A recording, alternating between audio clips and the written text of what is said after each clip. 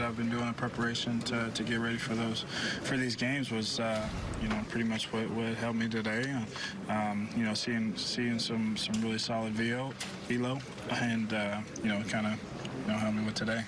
You guys were able to get runners on, but Cole ultimately got out of a lot of those innings. Did you feel like you guys were about to break through?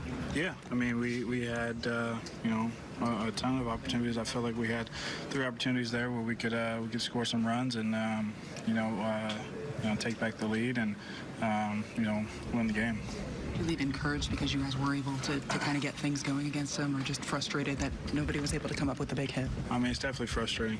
We had opportunities to get runs in, and we weren't able to do it. And we're a team that normally takes care of that.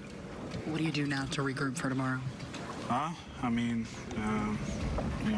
today is yesterday's news. Get ready for tomorrow. Prepare to win a ball game. A lot of rain could be coming tomorrow. Could a day off help after a tough loss, or what's your feelings on that? No, I mean, after a tough loss, I want to play the next day. We're ready to go as a team. We're ready to win. We lost today, but, we're ready for tomorrow. How was your arm, Ben, as you've been back working? Arm's been good.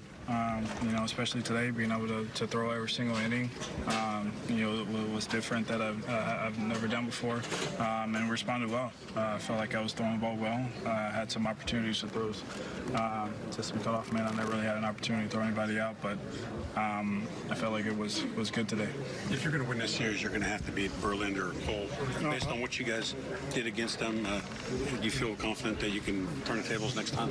I mean, we've already faced both of them, so I think the advantage goes to us. The fact that we've already faced them before, and now we're going to just take knowledge from past games and push it into the next ones.